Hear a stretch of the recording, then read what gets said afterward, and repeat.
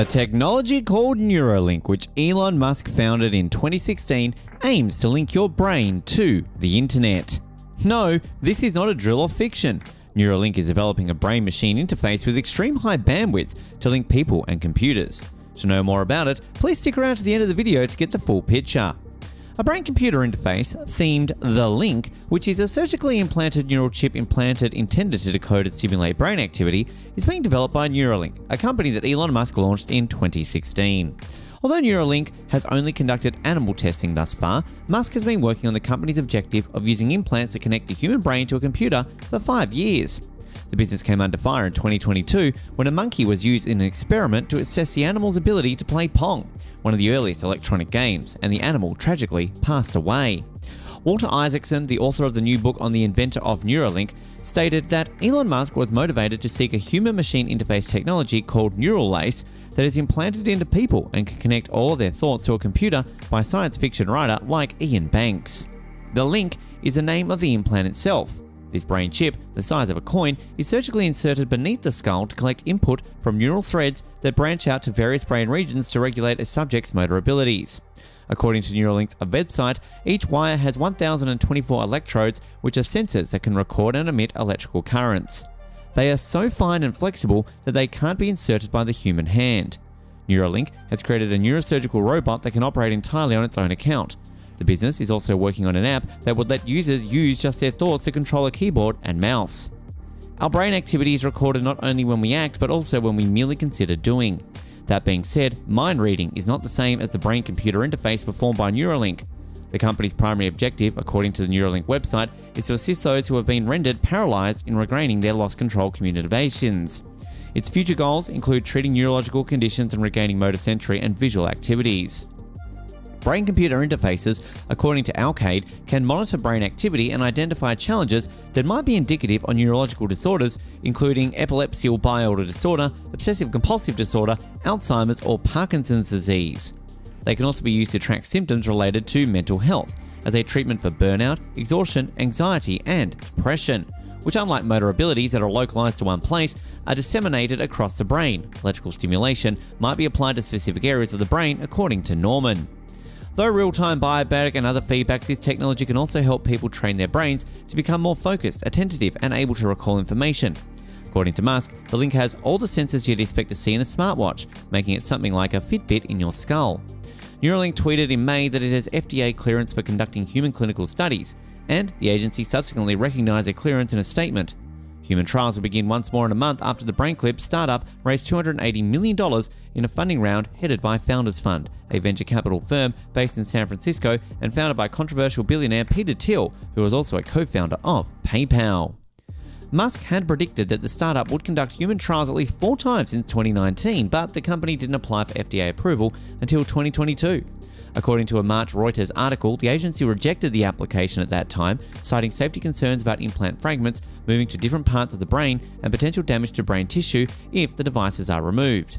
Musk stated that Neuralink has filed most of its paperwork to the US Food and Drug Administration and may start human testing in 6 months during a recruitment event in December. Neuralink's brain implants must receive regulatory approval before they are made available to the general public. The FDA noted that the field of brain-computer interface devices is progressing rapidly in a document published in 2021 that outlined the agency's preliminary ideas in this idea.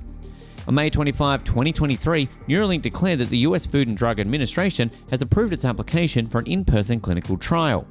Although they haven't started accepting applications for the trial, the firm said in a tweet that they would announce more information on this soon.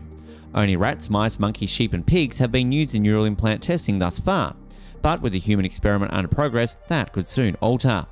To be qualified to take part in the upcoming Neuralink clinical studies, individuals need to possess US citizenship or maintain permanent residency in the country, be the legal age of a majority in their state and at least 18 years old, possess aphasia, the inability to communicate, quadriplegia, paraplegia, vision impairment or blindness, hearing impairment or deafness or any other combination of these, and possess the ability to agree to participate.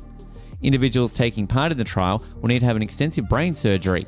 The goal of Neuralink's brain implant project is to enable individuals with profound paralysis to operate external devices through neural impulses. This impulses those suffering from severe degenerative diseases such as ALS may one day be able to use their minds to type and purse coasters without the loved ones. The developing field of brain-computer interface, or BCI, includes Neuralink. BCI systems brain impulses and convert them into as commands. Many businesses have created intriguing systems that they intend to commercialize, but Neuralink is arguably the most well-known brand in the field because of Elon Musk, CEO of both SpaceX and Tesla. Although it did not reveal further information, the FDA stated in a statement that it had given Neuralink permission to deploy its surgical robot and brain implant in patient studies.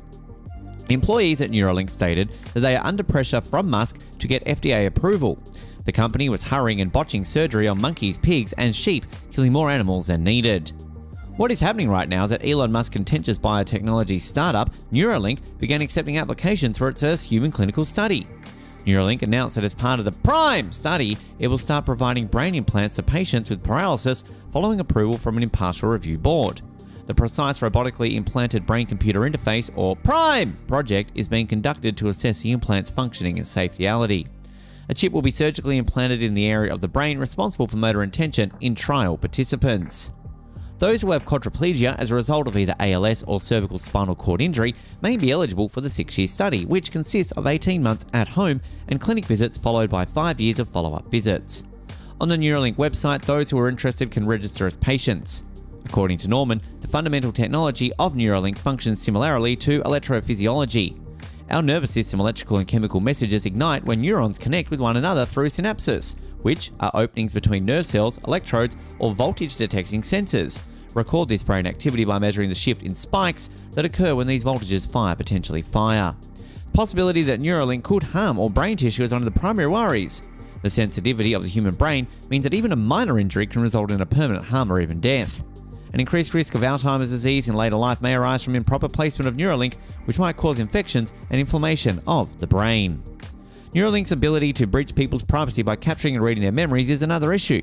This implies that anyone with access to the chip, should it be implanted in your brain, will be able to read your thoughts and see what memories you have. Governments and private businesses might also use it to track people's thoughts and behaviors without their knowledge or agreement. People will become addicted to superhuman skills if they can access them through a brain-computer interface. They can feel like they are not living up to their full potential and lose interest in real-life situations as a result of such a potent experience. People with this kind of addiction may experience depression due to their inability to reach their full potential and may consider suicide if they are unable to use their brain implants once again. What do you think of this technology? Is it a boon or a bane? That's all for today. Hope you liked today's video. If you are interested in learning more, check out other videos on the channel. And don't forget to hit that subscribe button and also give us a thumbs up. Until the next video, bye!